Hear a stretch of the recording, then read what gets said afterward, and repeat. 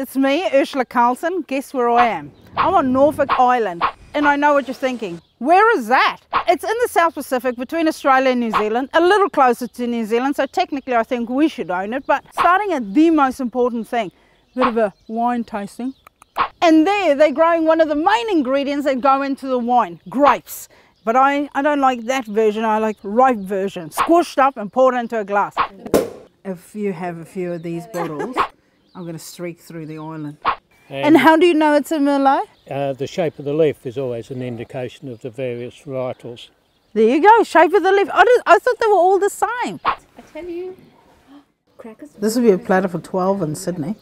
Mate, put that down, let's eat. If you come to Norfolk Island just to come and have some wine and a cheese platter here, you'll see the footage. It is out of this world. I ate everything on there and licked the plate. Phenomenal. Come here, it's lovely.